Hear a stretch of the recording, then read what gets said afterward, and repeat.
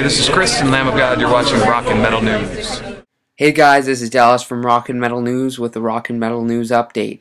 So the first day of the Soundwave Festival 2012 was yesterday, February 25th, in Brisbane, Australia, and Lamb of God's setlist was as follows: Desolation, Ghost Walking, Walk With Me in Hell, Ruin, Set to Fail, Contractor, Now You've Got Something to Die For, Redneck, The Number 6, Undertow, and Black Label to finish it off.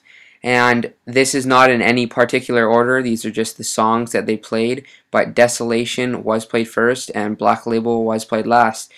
Comment down below what you thought of the show if you went. Otherwise, thanks for tuning in and please subscribe.